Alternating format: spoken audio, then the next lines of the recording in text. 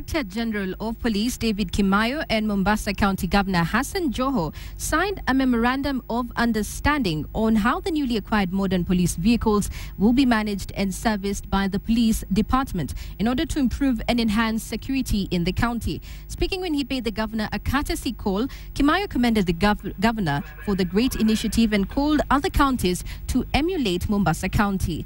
The Inspector General guaranteed the governor that he will ensure security is beefed up at the port city to enable the governor's vision of a 24-hour economy is achieved and business is conducted safely.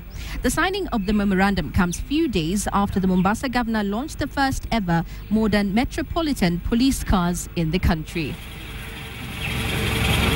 When we said that we want to transform Mombasa to a 24-hour economy, it therefore means we need to invest in security, and hence that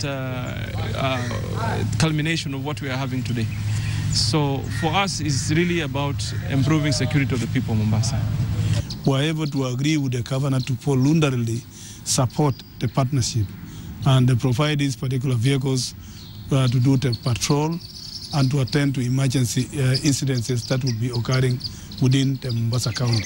And therefore, the police officers will be operating in these vehicles and they will be covering the entire county areas. By extension, the county also, through the partnership of the Kenyans that they hire here, will also be servicing the vehicles. They will be providing the daily maintenance of running costs, that is the fuel, and so forth.